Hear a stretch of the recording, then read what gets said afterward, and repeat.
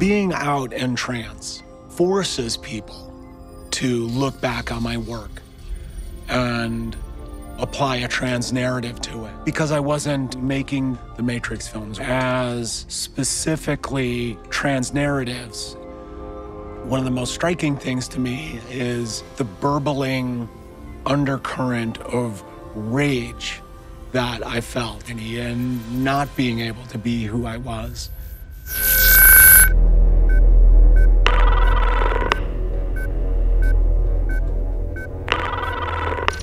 Yeah. Is everything in place? The green digital coding that makes up the Matrix consists of a series of numbers and characters, and can easily be compared to real-world binary coding of ones and zeros. It's something like a binary system, programming every last detail of the simulation that oppresses, controls, and deceives the human minds that are plugged into it. The Matrix is a metaphor for a multitude of things, including capitalist patriarchy, that propagates fallacious notions of individual exceptionalism that simultaneously dehumanizes members of the working class, rendering them nothing more than cogs in a giant clock, or in this case, literal human batteries. People are constantly fed lies, with the very fabric of reality itself being untrustworthy. Many accept the Matrix for the real world, embodying the roles and bodies assigned to them. But there are a few who feel there is something off, an incongruity between mind and body, as well as the world around them. Neo instead lives a life of constant dysphoria under the assigned identity of Thomas A. Anderson. You have a problem with authority, Mr. Anderson. You believe that you are special, that somehow the rules do not apply to you. Obviously, you are mistaken. Neo is given a choice to take the blue pill and return to life as Mr. Anderson, or to take the red pill and see the truth for what it is, and then, in turn, embrace the person he truly is. All I'm offering is the truth, nothing more.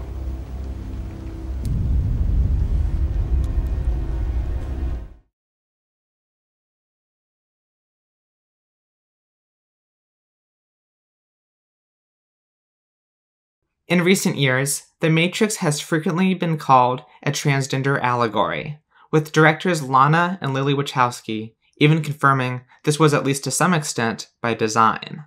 This idea garnered confusion and opposition by some, with them claiming that The Matrix isn't a transgender story at all. It's actually about this, or it's actually about that instead. But the film not only is, but has always been, a trans narrative. It's just not solely that. Part of this opposition may come from the fact that the directors didn't publicly come out and identify as transgender women until over a decade after the film's release. Thus, people see the notion that the film represents transness to be a retroactive declaration. Even though at the time the directors presented and at least publicly identified as the Wachowski brothers, this does not mean that they were not closeted trans women in 1999. We had, the Matrix stuff was all like about the desire for transformation, but it was all coming from a closeted point of view. And so being closeted could mean that they both knew but kept their transness relatively private, or it could mean that they only had ideas, rather than a fully formed and articulated understanding of their respective gender identities. Growing up and even well into adulthood, many transgender people will take considerable time wrestling with accepting their true identity. To speak on metaphorical terms, one could say that despite their skepticism of their perceived reality and desire to escape, a closeted transgender person may remain plugged into the Matrix of sorts, with little choice but to be passively complicit to the system that oppresses them and conform to the roles assigned to them, until they break free from their confines, if they can do this at all.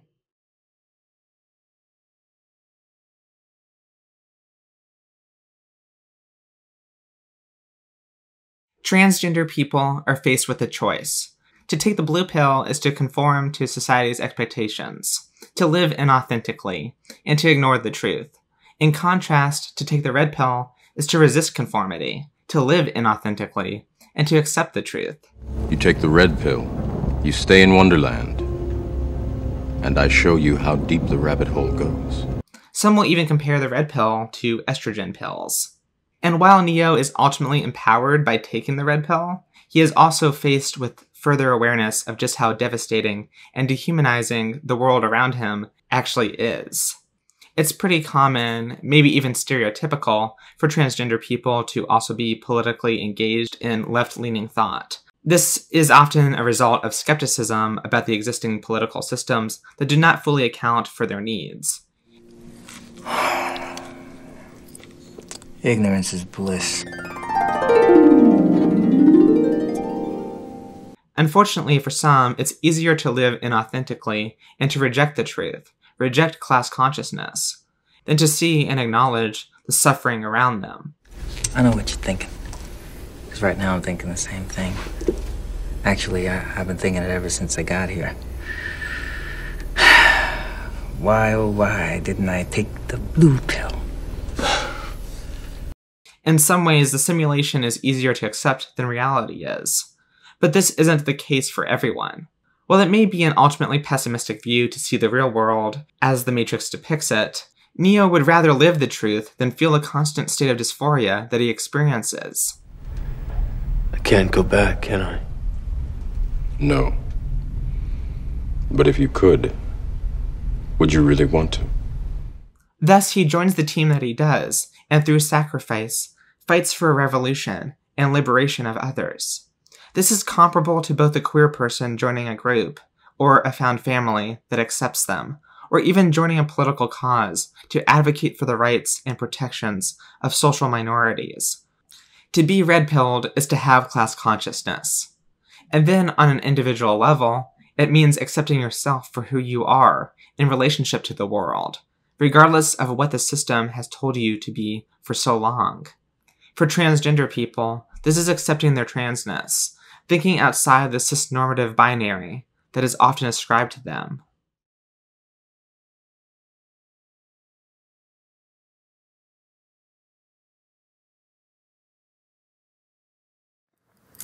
All of us are conscious of the fact that not only will it be Andy and my first public appearance in a long time, but it'll also be the first time that I speak publicly since my transition. Parenthetically, this is a word that is a very complicated subject for me because of its complicity in a binary gender narrative that I am not particularly comfortable with.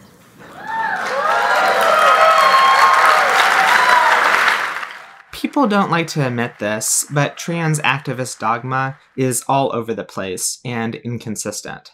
I've previously used terms like binary trans person to describe a typical trans woman or trans man, and affirm them as indeed being members of the man and woman binary.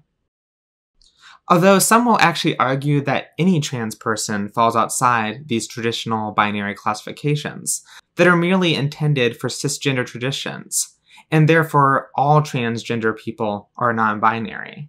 I don't exactly subscribe to dogmatic prescriptivism, so I see a fair argument either way. But let's run with the assumption that trans people fall outside the binary, even if they're also men and women.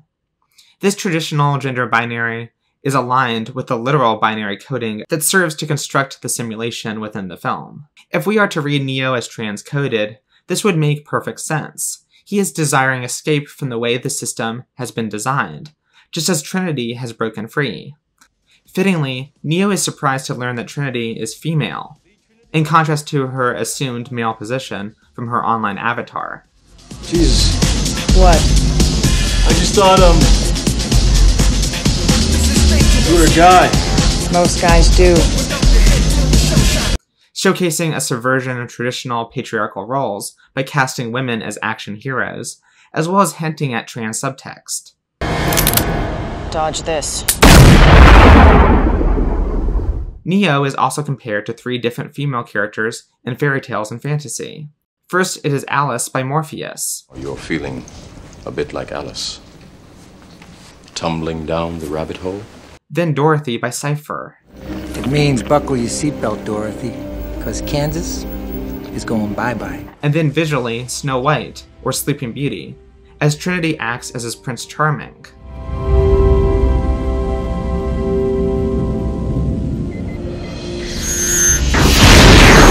With this, the Wachowskis construct a new fairy tale that hints at subversions of gender roles and identities.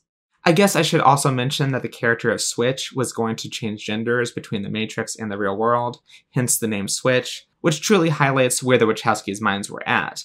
But this was ultimately scrapped, probably to appease the studios. Although I guess you could still read the character as genderqueer or whatever, given their androgynous appearance.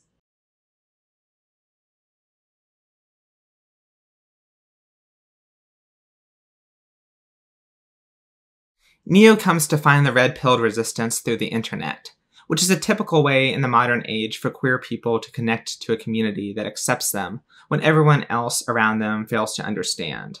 Neo isn't exactly even aware of what precisely feels off. The red pills understand, of course, and affirm his identity that he isn't even entirely ready to accept. They are also queer-coded, given the way that they're addressed. As the story goes on and Neo finds himself, he begins dressing more and more like them too. Neo already was living a double life, just as many queer people tend to do, and adopts his chosen name, as trans people tend to do. In one life, you're Thomas A. Anderson, program writer for a respectable software company.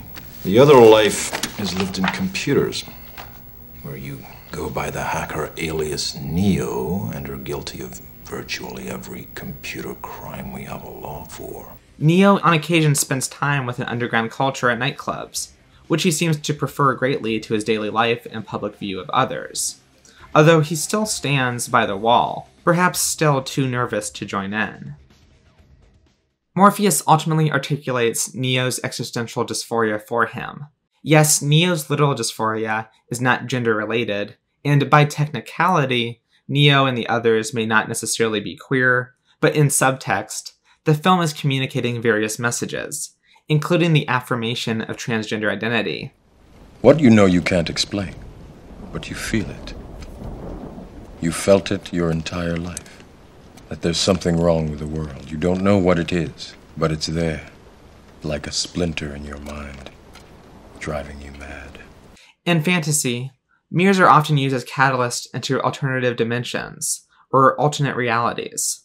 In the case of The Matrix, it's clear that there is a Lewis Carroll homage through the looking glass and all that, but there are also simultaneous levels of subtext at play too.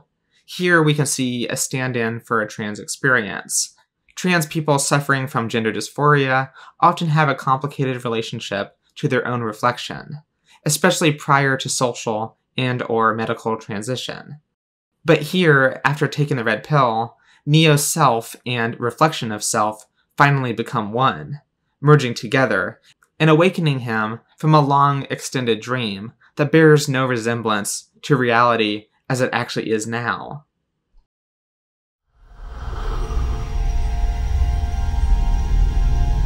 Am I dead? Far from it. While indeed he may have always truly been Neo, the identity of Thomas Anderson has died at this point. And from here, he undergoes a series of medical procedures to help him integrate into the real world as Neo. Do I even need to explain the connections here? There's not just one procedure that suddenly makes him Neo, as we come to know him. He already was Neo, and affirming that is an extended process, and some things about his past continue to remain. Just like trans people. Your appearance now is what we call residual self-image. It is the mental projection of your digital self. But it's not simply a matter of finding a group who loves and accepts you, and isolate yourself and escape the world you were raised in. Neo frequently reassumes a reformed version of his former likeness in The Matrix. But he returns to this binary world, guns in hand, with newfound confidence and coolness, prepared to go out and kick some ass.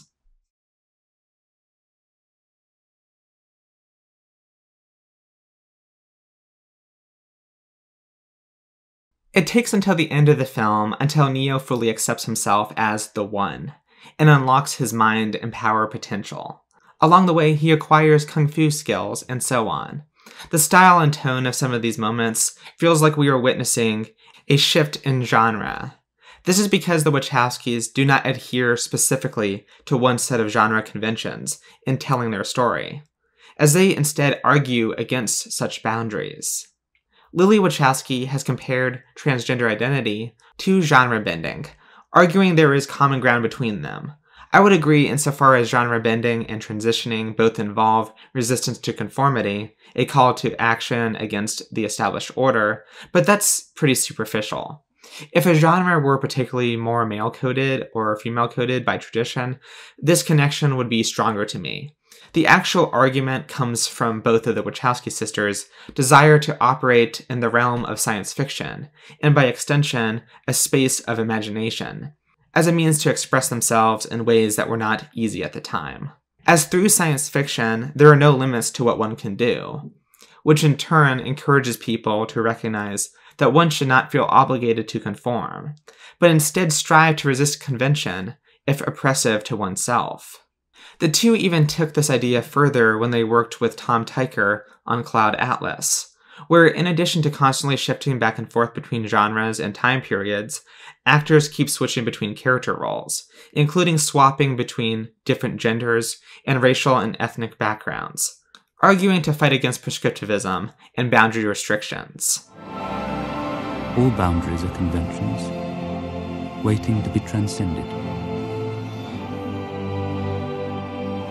One may transcend any convention if only one can first conceive of doing so.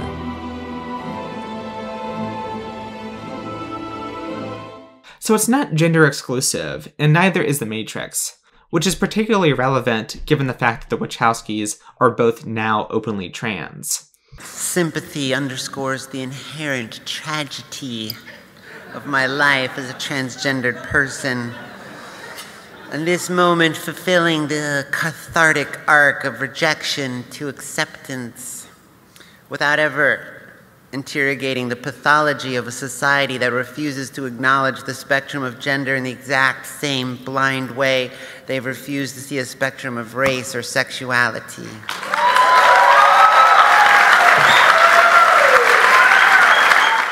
Although it is noteworthy that Lilly Wachowski does acknowledge that while the film is in some ways a reflection of trans issues, it wasn't necessarily an entirely conscious focus, which should also be understood when assessing the film through a transgender lens. I don't know how present my transness was in the background of my brain as we were writing it, but it all came from the same sort of fire that I'm talking about, and I'm glad that it has gotten out that that was the original intention, but the world wasn't quite ready at a corporate level. The corporate world wasn't ready for it, so.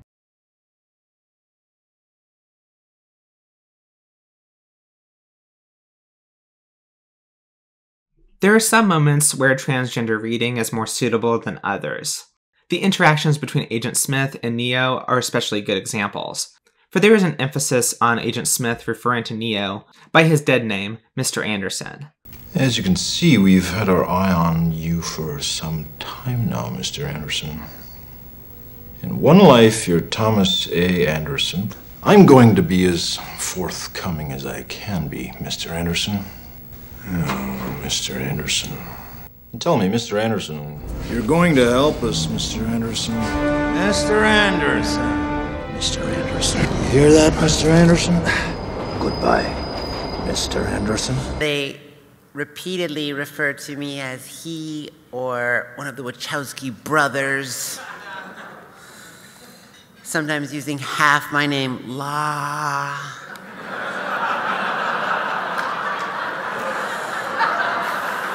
As an awkward bridge between identities, unable or perhaps unwilling to see me as I am, but only for the things I do. Whether bigoted, ignorant, or neglectful, it is pretty common for cisgender people to disrespectfully refer to a trans person by their dead name and dead pronouns. Smith dead names as an act of active aggression, to put Neo in his place as outlined by The Matrix, rather than allow him to live as he wishes to outside the binary system. It makes sense Agent Smith is dressed in a black suit and tie, and talks with a cold and cruel authoritative voice, establishing his character represents social order, or at least acts as an enforcer of it. preserving the status quo and crushing any resistance or desire to break free or wake up. He views humans, in essence, as more comparable in behavior to viruses than he does other mammals. For humans feel inclined to spread, consume, and destroy, rather than find a natural equilibrium with their environment. Smith effectively views humanity and human resistance to an established order as a sickness in need of a cure. Human beings are a disease, a cancer of this planet. You are a plague, and we are the cure. This could be compared to transness, seen in some people's eyes as a disease, when in reality, transness is just one of many things that make a trans person human. Every one of us, every person here, every human life represents a negotiation between public and private identity. So considering what Agent Smith represents, he must keep people conforming and live in deceit, just as transphobic policymakers fight against trans rights and make trans people conform. I hate this place.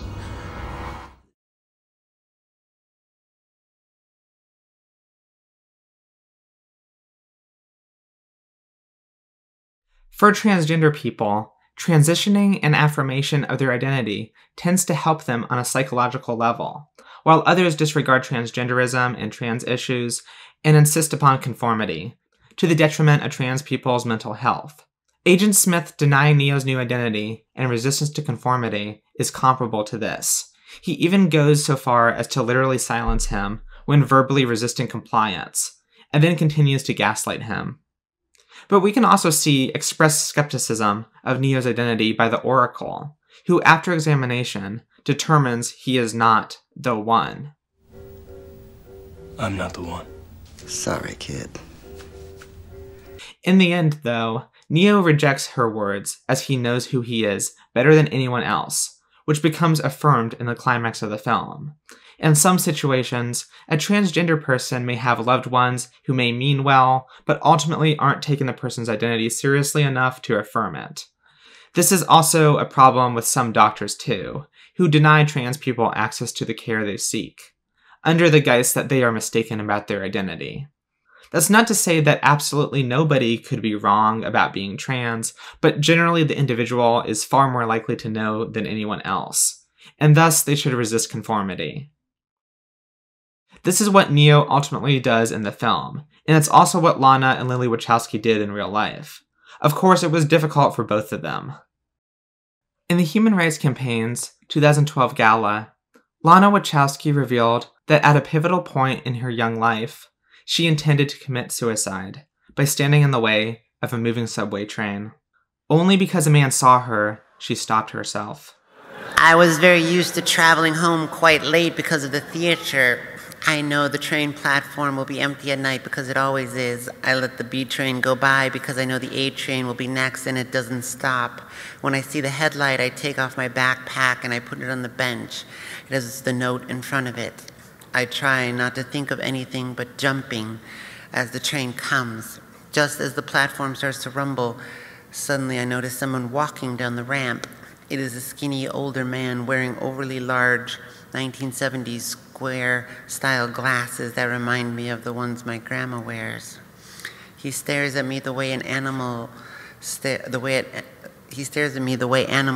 at each other. I don't know why he wouldn't look away. All I know is that because he didn't, I am still here. Given the sensitivity of the subject matter, I do not wish to speculate too much here, but people have drawn connections between this moment in her life and the ending fight scene of The Matrix. Agent Smith, or Society if you will, holds Neo in an arm lock as he lays on the subway track. Smith says his death is inevitable as the subway approaches. That is the sound of inevitability. It is the sound of your death. He is called Mr. Anderson once more, but in a heroic moment of triumph, Neo responds to his oppressor and asserts that indeed his name is Neo. Goodbye, Mr. Anderson? My name is Neo.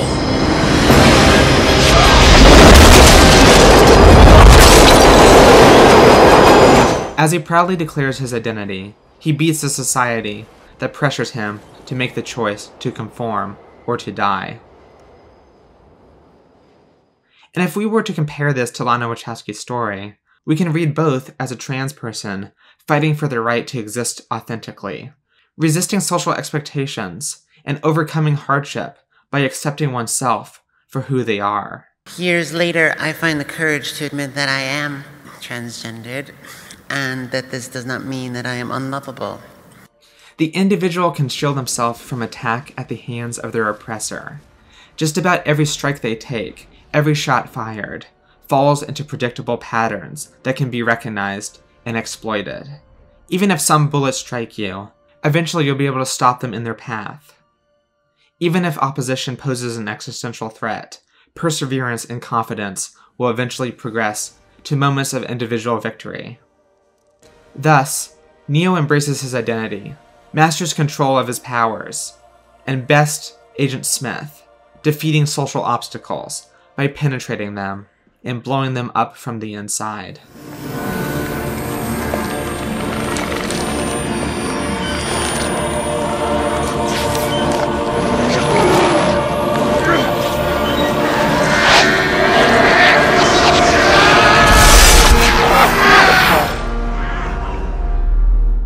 When you encounter people, whether they're racist or they're homophobic or they're transphobic, what you realize is that those people are actually more controlled by social convention than you are. In a way, once you accept who you will always be more free than they are. There's a critical eye being cast back on Lana's and my work through the lens of our transness. This is a cool thing because it's an excellent reminder that art is never static. While the ideas of identity and transformation are critical components in our work, the bedrock that all ideas rest upon is love. You hear me? I love you.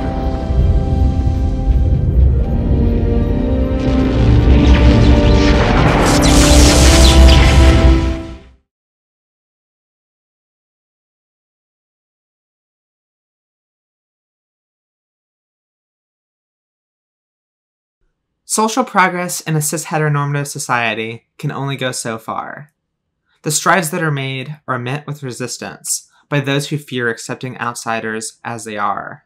At the end of the film, the status quo of the Matrix remains relatively unchanged, and Neo remarks that while he and his friends are taken as threats to be feared, he will show the world what they do not want to see, upsetting the order, but advocating for love and acceptance above all else.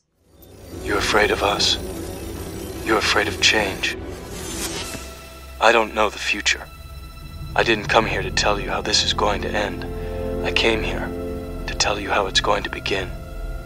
I'm going to hang up this phone, and then I'm going to show these people what you don't want them to see. I'm going to show them a world without you.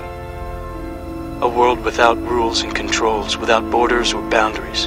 A world where anything is possible. Where we go from there is a choice I leave to you. And as we see the system fail, the camera takes us between the M and the F, into something beyond binary understanding. The final scene hints at a brighter future to come, albeit a naive liberal one, if we are to take this as trans assimilation into the reformed establishment. But the sequels shatter naivete, and they take us even further into this universe and flesh out relevant philosophical and socio-political concepts. They also engage even more with transgender identity politics, especially in the newest one, Resurrections. I decided to just focus on the first film though, since that's the one that I like the most and the one that has caused the most of an uproar from fans with respect to whether or not it contains a transgender narrative in its subtext. It has that, of course, even if the Wachowskis weren't even completely aware of it at the time. Inherent objection to this often stems from a socially ingrained transphobic feeling of unease at the notion that a cherished pop culture artifact is and has always been normalizing transgender people. Others just simply don't see the connection, even when they try to. I am well aware that many of these narrative parallels to the trans experience can be applied to so many other different things, but the film is a reflection of something personal, and the Wachowski sisters put pieces of themselves in it. So even if it's not exclusively a trans film, it still is a trans film. That said, I don't necessarily think it's the most developed area of interest within the film, and it's certainly not the primary reading I would even apply to this film when I am watching it, which is why I was at first hesitant to cover it through this lens. But the strong resistance to this reading is too often embarrassingly misinformed, or obnoxiously conservative, while defense of this reading tends to be a bit too shallow for my liking. Sorry. So naturally, I felt compelled to share my thoughts, and in turn, offer my viewers a choice. Take the blue pill, or take the red.